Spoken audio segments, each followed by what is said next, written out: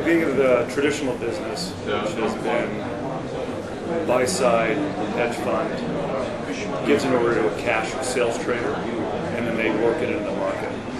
If you look at the electronic space, it means you're giving the client the ability to go directly to the market through what we call DMA, direct market access. So they can set a limit price or sell at the market point to point using the broker, or in this case Nomura's pipes and plumbing, to access the market. The other alternative is they can send us that order, but we would then put it on an algorithm. And the algorithm comes in many different shapes and sizes.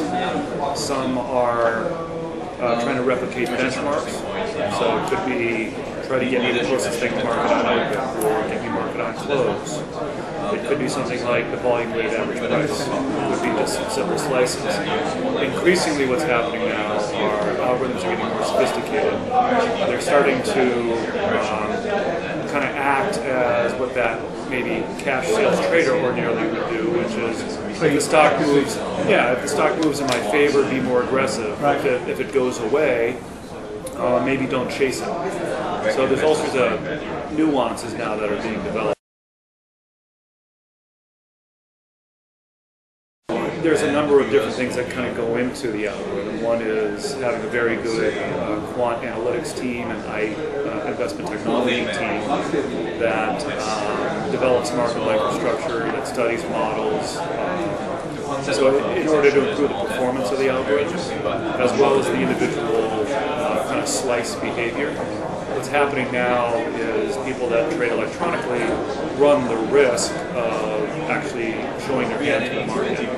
So people can kind of tell that there is a buyer there. So a lot of these algorithms are getting very sophisticated in terms of how they interact.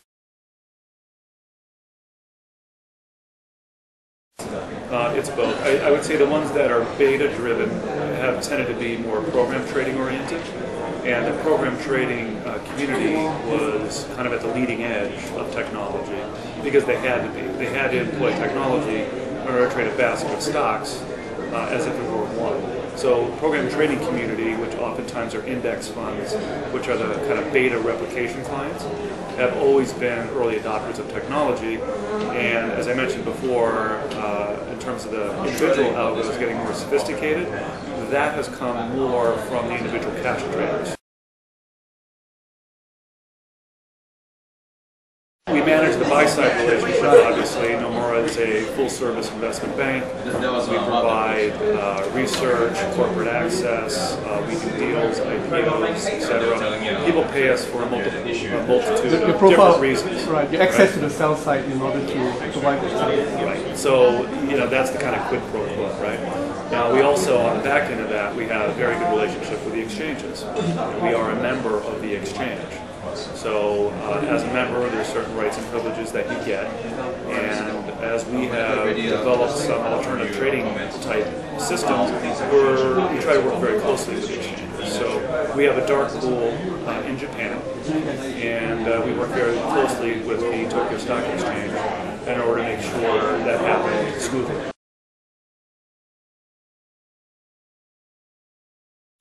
We have our own dark pool. It's called NX, for Nomura Cross. It is globally consistent in terms of what Nomura in London does, what Nomura in the US is doing, and what Nomura in Asia is doing. So it has very similar infrastructure, technology, and algorithms that reside within the dark pool. For the buy side, particularly the big global funds, because they know that they can interact with Nomura in any of the regions globally.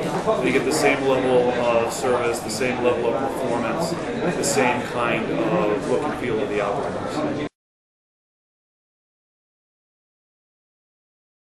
Nomura owns Instanet.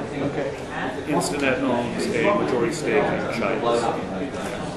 Each of those components has a different kind of product suite and potentially caters to different kinds of clients that want different things. So the overall umbrella, yes, there's some overlap of client base, but if you look at what Chi-X does, which is a lit venue, it will look very much like an exchange. It has bids and offers that are publicly displayed. Instinet is an agency-only broker. They do not commit capital during the trades. They typically don't have a fundamental research or do corporate access. They are big in the electronic trading space, and they have some dark pools.